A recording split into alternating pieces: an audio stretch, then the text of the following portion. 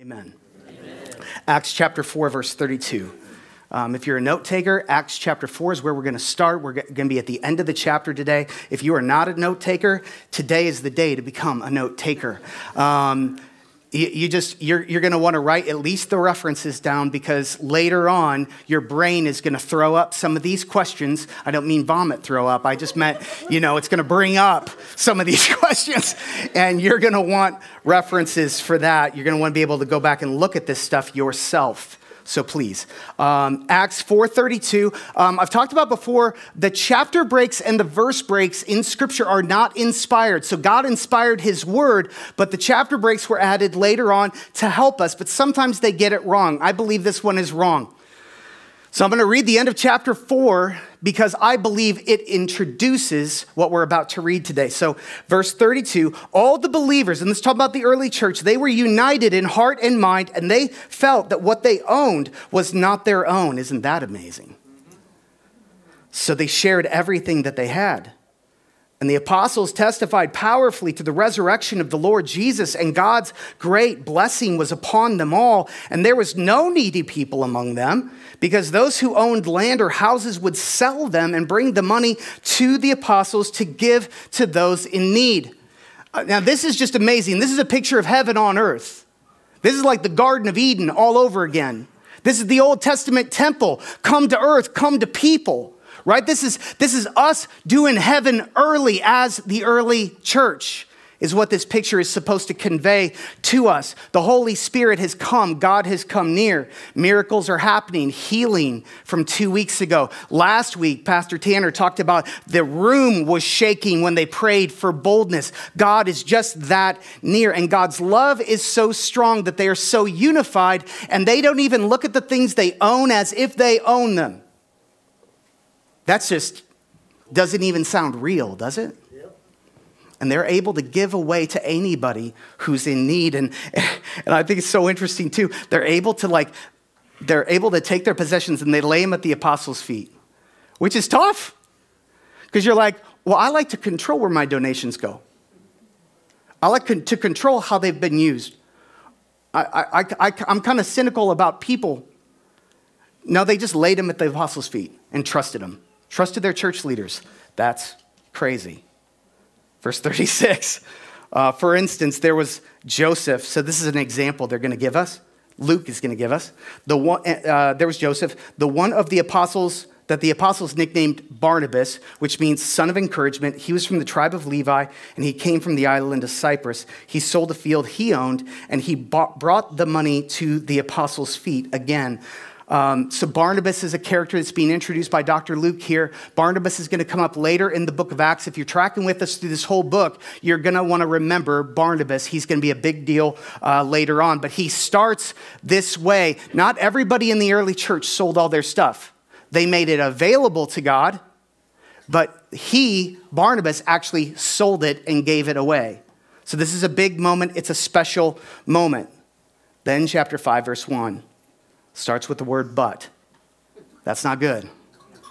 But there was a certain man named Ananias who with his wife sold some property. And he brought part of the money to the apostles, claiming it was the full amount with his wife's consent, and he kept the rest.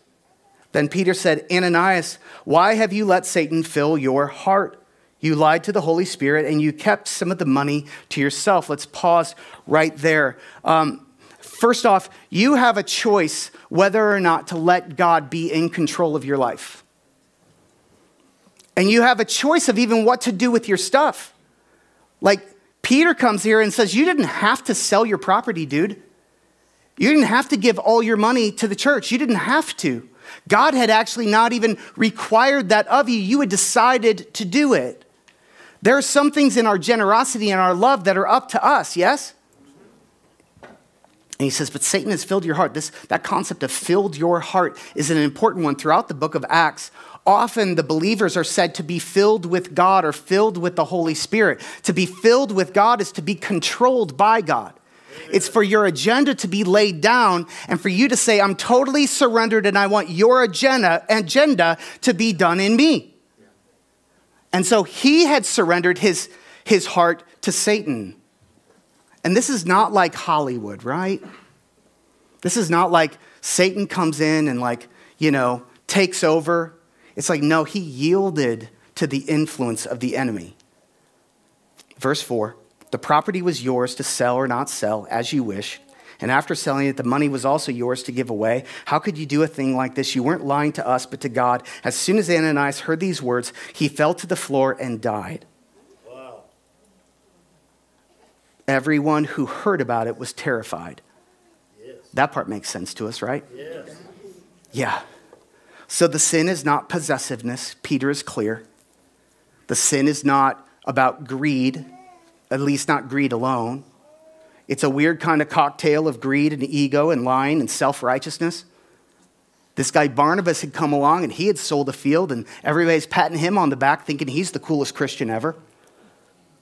I want to look as cool as he did, but I don't want to go through with it all. Also, I want you to know, Peter did not kill him. It sounds like a weird thing to say, but just read your Bible carefully. Sometimes the things that we misunderstand is because we're reading it a little bit too fast and not paying attention to the detail.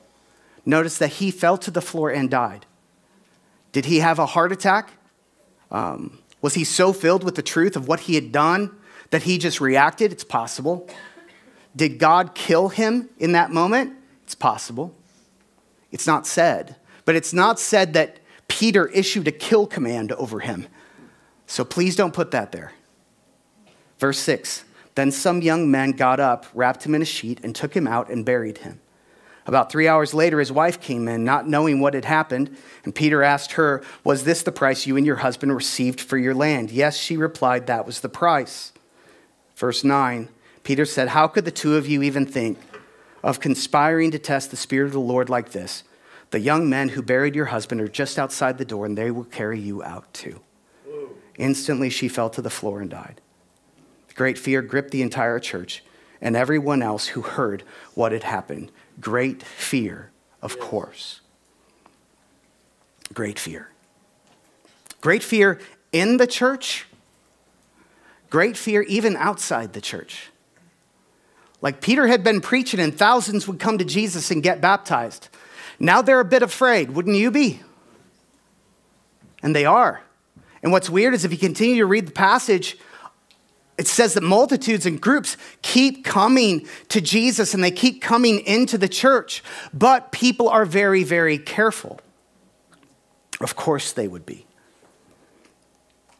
I got to wonder, did Luke want to even include this little chapter in his book? Was he tempted as he went to write this down? God, maybe I will just skip this one. I would have been tempted. But the Holy Spirit would not let him. The Holy Spirit, just please understand this, the Holy Spirit determined that this episode of early church history needed to be preserved for us. That's right. And so I'm not going to leapfrog it with you today. I'm going to tell you about it. Yeah, I got this quiet first service too. So let's start with grace for a second. We are Grace Fellowship Church. We are a grace preaching church. It is by grace you have been saved through faith. Yes. And this is not from yourselves. It is the gift of God. It is not by any of your works, so that no one can boast. Ephesians 2:8. We did nothing to earn our way back to God, yes? Yes. We can't earn our way by cleaning ourselves up. We can't earn our way by doing enough wonderful righteousness kind of stuff in order to get God's attention. We can't. He's got to save us by his grace. And Jesus earned that for us on the cross. Everything that you've ever done in your past, in your present, in your future was paid for by Jesus Christ on the cross, becomes a gift that is available to you. You either take it or you don't. Amen. And if you take his gift and if you surrender to Jesus and say, you're my Lord and Savior, then you become a new creation, the scripture says. The old is gone and the new is come. And that is all by grace. And then you're going to sin again tomorrow. And it's still going to be grace. And the day after that, and the day after that, it's all going to be grace. No matter what you do, it's going to be grace, then how in the world do we get this chapter in our Bible? Right? I think sometimes, and we've been really wrestling with this as a church. If you've been with us for the last 4 or 5 months, we've been wrestling with this idea that even though God has given us his grace, and we've got his patience with all the stuff that we do, and we've got his mercy with all the stuff that we do, even though that's true, God still expects Jesus followers to follow Jesus. Amen. God still expects us to know his commands, and to know his wisdom, and to know his will, and to care about it, because it matters. Amen. And sometimes we get so much into our enjoyment of grace and our gratitude, which, by the way, I believe is the engine of sanctification for you theologians in the room. But even though it is dangerous to forget the will of God. It does matter. And sometimes in our enjoyment of grace, we start to forget that it matters. And they got quite the reminder that it matters. Whoa. Moments like this remind the church. Now be careful how you read this passage. Without meaning to, if you're not careful, you will put tone into Peter's words when he says the words that he says. You'll put motive into him. You'll make conclusions about his heart when he was there, saying the things he was doing and doing the things he was doing. But you don't know. Be careful. Be careful. There's a poem. Pastor John Piper wrote this about this passage. And I just thought it was insightful. I don't agree with everything that other pastors say. But I learn a lot from the perspectives of other pastors, and God speaks through them sometimes. I am challenged and learn from their reading of Scripture sometimes. Sometimes I just learn where the really deep parts are in a passage where I need to study more deeply. But Piper wrote this poem, and the poem is from the perspective of Peter, and he imagines Peter on this night sitting next to the graves of Ananias and Sapphira and weeping. And Peter's weeping because what has struck Peter more than anything is, why in the world did you do this, Lord, when I denied you 3 times? Yeah, there you go. And here's part of this poem. It says, "And with a curse said one more time, I do not know this man. The crime that Peter committed in those lies now rose before his very eyes. 1,000 times more heinous than Sapphira's lies, or of the man who put her to it. Peter sat there trembling, weak, and stunned now at the difference. Lord, why? He cried. My sin is worse. 3 times I lied. While you were suffering for me, I did not know why this should be, that they should die and I should live, or how you wrath and mercy give. He lifted Peter up his hands and said, O Lord, why did I not drop dead?" Now that's Piper's guess. But just let it balance you as you read this. Like I said, I've done a lot of studies, scholars and commentaries and things like that on this passage. I will say I saw a lot of really bad teaching in some of those. That's not common. I don't see a lot of bad teaching commonly. This passage, because it deals with such a serious topic, it really gets us stirred up. And sometimes we want to wiggle out of the truth, or we want to over-define things that aren't defined there. Be careful about that. Don't over-interpret stuff and say, I know exactly what this is.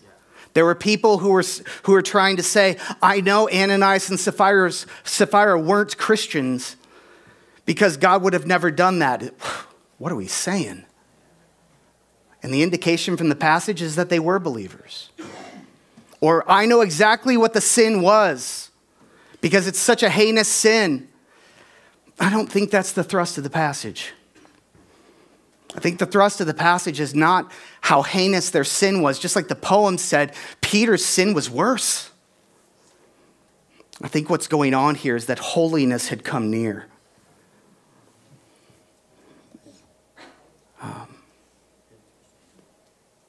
Why did this happen? Holiness had come near. And when holiness comes near, true holiness comes near, it gets really dangerous for sinful people. when real holiness comes near, it gets really dangerous for sinful people. That's what we see in the scripture. You remember Uzzah who touched the ark? Touched the ark of the covenant and died. In Numbers chapter 4, God had given instructions about the ark of the covenant. I mean, with the mercy seat on top and the testimony inside and the very presence of God was in the ark. And God had said, no one can touch it. And it's got to be carried with these special poles, and only the Levites can be involved and never on a cart. And David's bringing the ark, into Zion, and some people get kind of loosey-goosey with the rules. And all of a sudden, this guy reaches out to touch the ark and dies. And it's funny, you read the passage, and David even gets mad at God. But he misunderstood that when holiness comes near, it's dangerous for sinful people. God's word cannot be ignored. Amen. And I'm not being here fire and brimstone with you guys today. I'm not changing tone. That's not the point of this. The point is that we hold grace and the holiness of God together. It's all together. It's all in him together, because Uzzah touched the ark and died. There was a dangerous holiness there. But if you think about it, there was a dangerous holiness in the Garden of Eden too. And in Mount Sinai, when Moses is getting the 10 Commandments and the fire is going, God's like, don't even let them approach the mountain or touch the mountain or they'll die, because the holiness of God had come near. The Holy of Holies with the curtain in front of it, you cannot come in. Only the high priest could come in once a year. And even when he did, they tied a rope around his ankle just in case something went down in there. I mean, that's rough.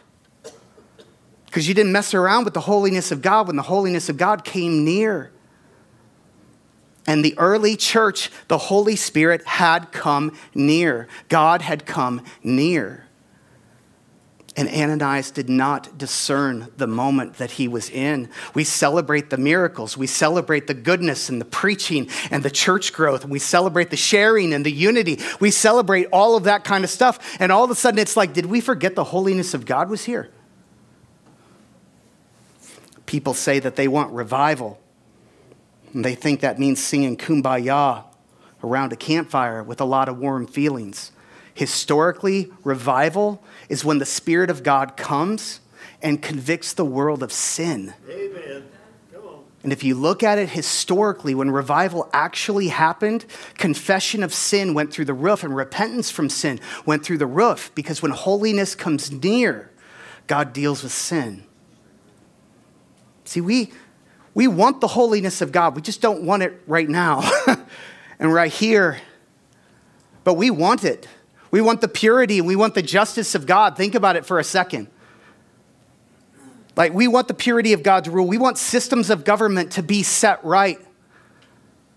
Now, I just said that out loud in a political year. We want the systems of government to be set right. That's right. Yes? We want every predator to be dealt with. We want every tyrant to be brought low. We want every lie to be burned away.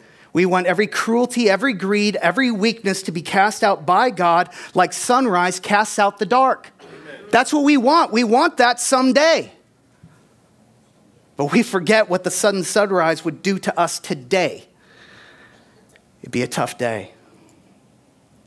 When God comes near, holiness comes near. Amen. Now that wasn't deep enough, so let's go deeper. Just a little bit. 1 Corinthians 11:30. Yeah, Christians are sometimes taken home.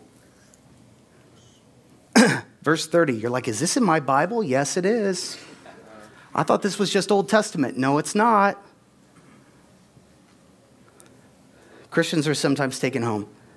Let me give you some context for this because it's a massive passage. It's been misinterpreted a ton. So the early Christians were having what they called these love feasts or Jesus feasts. And they were like large meals that they were having together. Think Baptist potlucks like I grew up with, and everybody's having a great time. And in the midst of it, they would have the Lord's Supper. They would celebrate communion together. But Paul noticed that while they were doing that, people's greed took over. And they were trying to get first in line, to get the best apple pie before anybody else could get it. I'm trying to be funny because this is such a serious topic.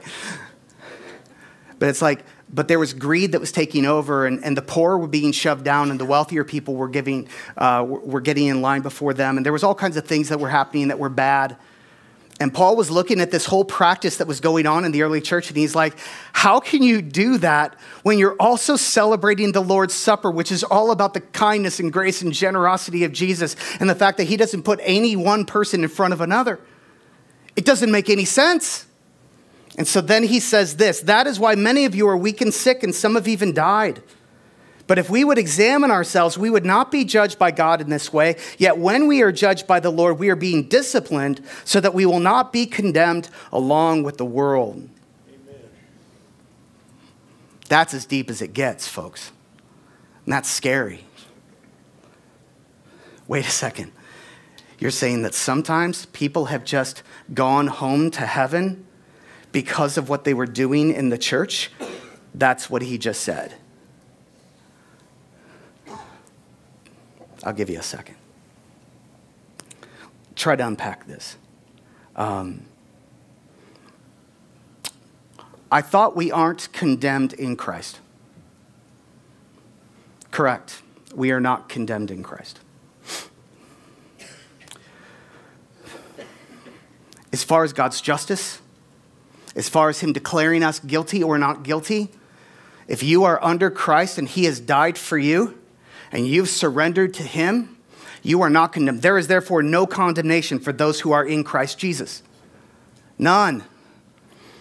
But when you became a new creation and the Spirit of Christ came into you, now this is deep theological stuff. You okay? Yep. When the Spirit of Jesus Christ came into you, part of what came into you was the spirit of compassion. And when that spirit of compassion came into you, then one of the things that starts to happen to a new believer is if they hurt somebody else, they feel it. If they hurt somebody else and they're selfish with somebody else, all of a sudden there's a conviction that comes into them. They know it was wrong. Amen. And they grieve what they've done. Why? Because the Spirit of Jesus Christ himself is inside of you now. Right. So you're going to feel that. A version of a condemnation or a guilt or a judgment. Yes, it's going to be inside of you. And when I arrive home in heaven and I see Jesus face to face, I want the amount of things that I've done to hurt people to be a small stack of things, yes? I don't want there to be a lot there. And so in this passage, he's like, hey, listen, sometimes if you're kind of losing your mind and you're in a spot in your life where bitterness and darkness is so taken over that you're just not the same person that you used to be and you're hurting people on the regular, God may take you home. And he may take you home, and that's not only a grace to them, but it's a grace to you. Yes. Because when I get to glory, and he shows me what it is that I've been doing, and he shows me what he's just saved me from, yes, I will say, thank you, Jesus. Thank you, Jesus. You're like, well, I don't want that to be my last chapter on earth. I know, me either. Me either. Let that motivate you. That's the deep end. I believe that in the moment that I enter glory, my ego and selfishness will finally be gone. Yep. I will see Jesus. And even in the place where I've struggled to love others more than myself, I finally will. And I will thank him for bringing me home. And I believe, now here's a big statement, I believe Ananias thanked him. And Sapphira too. Thank you, Lord. We were bringing harm to your people with our hypocrisy. We were about to set a tone in the early church when it was most vulnerable. And it's the last thing in the world we wanted to do. We were caught in our blindness. We were caught in ourselves. Thank you, Lord, for not letting it go any further. And that is deep, deep stuff, folks. Philippians chapter 1, verse 22. If we're still alive, it's for the good of others. But if I live, Paul says, I can do more fruitful work for Christ, so I really don't know which is better. I'm torn between two desires. I long to go and be with Christ, which would be far better for me. Say far better. Amen. To be in the presence of Christ, it's the ultimate, guys. See, God sees this whole thing through eyes of eternity. And it's like, it would be so much better to be in his presence right now. All the things I struggle with today, gone. He says, verse 24, but for your sakes, it is better that I continue to live. Now, why did Paul say that? He's like, because I've still got ministry to help people. And if I've still got ministry to help people and God knows that, then he's going to keep me breathing. So here's the other side of this. And this is maybe what you might consider the more positive side of this. Because if we are still breathing, it means God's got a plan. Amen. It means God's got a purpose. God's got something he's trying to do in me.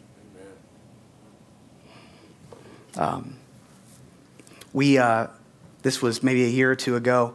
I stretched this big rope across this whole stage. And I asked 2 soldiers to hold up both ends and to keep it really taut. And I really underestimated the amount of strength it was going to take for them to do that and to make it taut and to keep it taut. And then I preached really long while they were standing there sweating. It was a great day. But anyway, the rope was supposed to represent eternity. And then we came and we put a little scratch right here and just said, the scratch is your life. It's the tiny little amount of time that you've got on planet Earth. And what's weird is this world does everything to brainwash us with the idea that all that exists in us, our entire legacy, is completely on the scratch. And that the rest of that eternity doesn't matter or doesn't exist, or take your pick. And they're wrong, and God is right. And because we believe that lie, so much of what God does and says doesn't make sense to us. Because he believes in eternity. Because he's in eternity. Because he purchased eternity for you. And he's bringing you to it, and he knows what it's about. And because he knows what it's about, he knows what a tiny little scratch this thing is. So yeah, if he's going to save us from hurting other people and hurting ourselves, he might take us home a little early. And I think when he shows us what's what, I think we'll thank him and we'll be glad.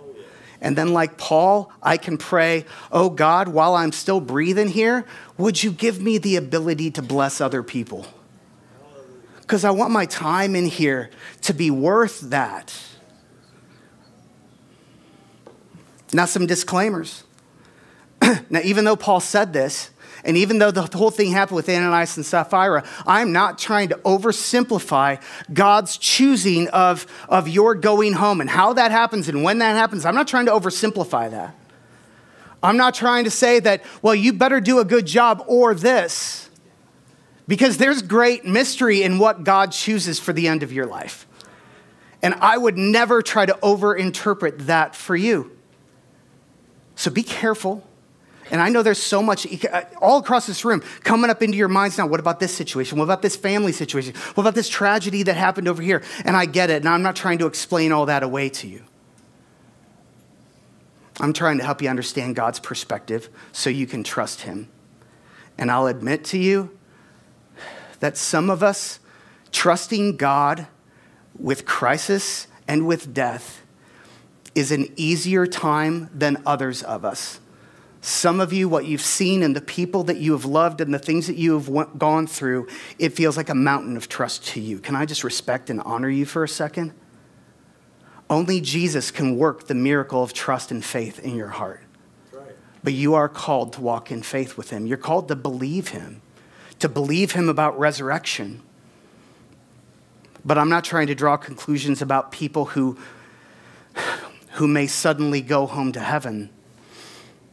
Jesus died at 33 years old, and it was not because he lacked purpose in this world. It was because God determined that a death at 33 years old was the greatest way to impact the world. So many different situations that are out there. I want to humbly accept that mystery. Psalm 116:15 says, my death is precious to God. The Lord cares deeply, verse 15, when his loved ones die. To me, that's the most important verse in this entire message. The Lord cares deeply. Some of your versions say, the death of the saints is precious in the eyes of the Lord. Right? Like the day we pass, the way, the circumstances, it is precious in the mind of God. Right? It is not an afterthought. You are not an afterthought. No day of your life is an afterthought to God.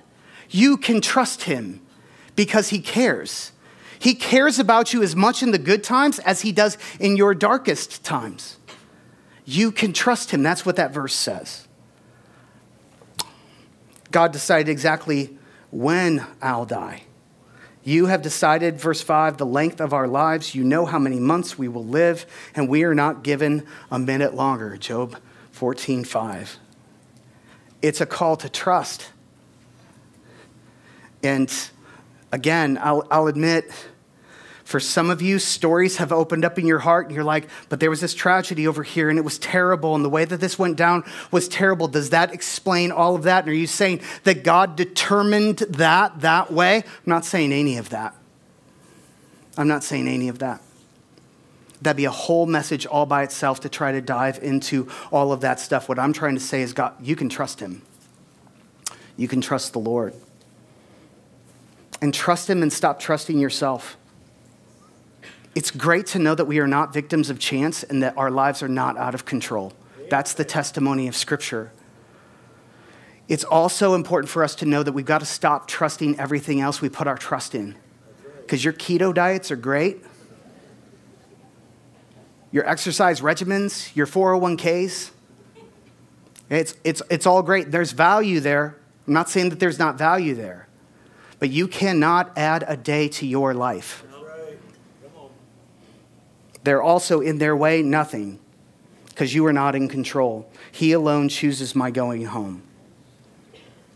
2 Corinthians 5:6. If we die, we are home with Jesus. And this is the really good news. So we are always confident, even though we know that as long as we live in these bodies, we are not home with the Lord. For we live by believing and not by seeing. There's faith.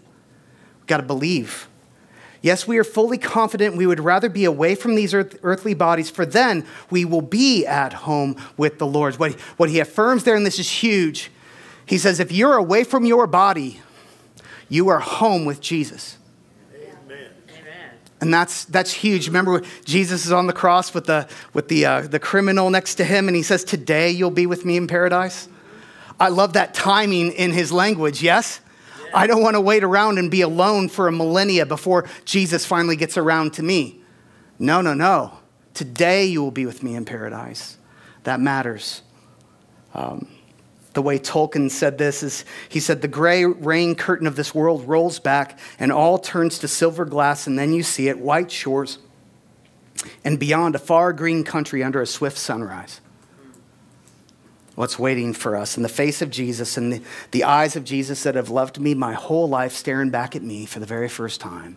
Hallelujah. The peace that my sin cannot hurt anyone anymore. The realization that all my habits, I'm finally free and not bound up anymore.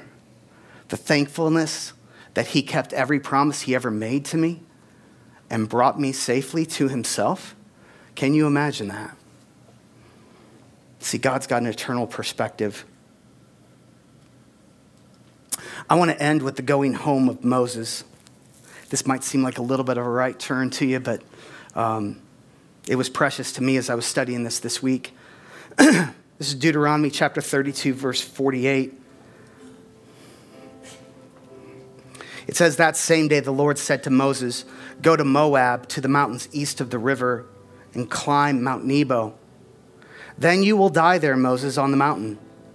For both of you, and he means him and his brother Aaron, both of you betrayed me with the Israelites in at the waters of Meribah and at Kadesh in the wilderness of Zin. You failed to demonstrate my holiness to the people of Israel there. So just pause you just really quick. If you've never read this before, here's the picture. Moses has done so much, so faithfully in leading God's people. amazing man of God. And there's this moment, and they're dying of thirst in the wilderness, and he gets kind of ticked off at the people, which as a pastor, I understand, by the way. And sometimes your temper. And he's there, and there's this rock, and God had told him, speak to the rock, and all of a sudden water is going to flow out, and all the people are going to be able to drink. And Moses, in that emotion, instead of speaking to the rock, he grabs his staff and he smacks the rock. And he says, do I have to bring this water out for you? And so he doesn't do it God's way, and he doesn't do it with God's heart. And in the moment, he takes credit for a miracle of Yahweh. And it's like God comes into the moment and is like, man, you've led faithfully and I love you and this has been great, but I cannot put my rubber stamp of approval on your leadership right now. Because if I do, what will this do to my people? And it's going to plant this seed in them, and you have no idea where this is going to go. I can't look the other way on this. And so I want you to see his love for Moses here. In chapter 34, verse 1, it says, then Moses went up to Mount Nebo, and the Lord showed him the whole land. And the Lord said to Moses, this is the land that I promised on oath to Abraham, Isaac, and Jacob when I said, I will give it to your descendants. I have now allowed you to see it with your own eyes, but you will not enter the land. So Moses, the servant of the Lord, died there in the land of Moab, just as the Lord had said, and the Lord buried him in a valley. And guys, don't just read scripture, you got to read scripture. Sometimes you got to slow down and you got to take in the detail because it's there. It's there for you. There's just so much treasure. But it's like this whole, all the wandering in the wilderness to get to the promised land, and they're right there. And God says, instead of just an Ananias moment for you, Moses, I'm going to take you up to this mountain and I'm going to show you where they're about to go. Because the battle is won. And I want you to know that I'm fulfilling all the promises that I made to Abraham. And God sits there and shows him the land. It's like his very own tour guide in God form. It's crazy. And God shows it to him. See the tenderness of that? If you read the passage before it, God says, I'm going to let you install Joshua as the new leader of my people. And then Moses gets to give this blessing and this confirmation over God's people and this prayer over God's people. And then it says that God laid him down and took his spirit home. And then God himself buried his body in a valley that no one else could find. God himself, the Father, did that. And you're like, well, the last chapter of his life, he didn't do it right. True. But the Father didn't stop loving him, did he? He didn't lose his status with God, did he? And then what will really blow your mind is if you look in the book of Matthew, when Jesus goes on the Mount of Transfiguration, and two people from the Old Testament arrive to have a very personal and honoring conversation with Jesus Christ, the Messiah, and Moses is one of them. Oh!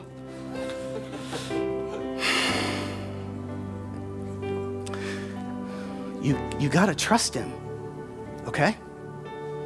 You got to trust him with your kids. You got to trust him with your marriage. You got to trust him with your money and your future and your career. You got to trust him with everything. You got to trust him with the day of your going home. You got to trust him. You're like, but I don't understand all the answers. I know. Let go of your grip on this world. Believe in resurrection because he told you it's true. This is the faith. Amen? Why don't you guys stand? Let's trust him.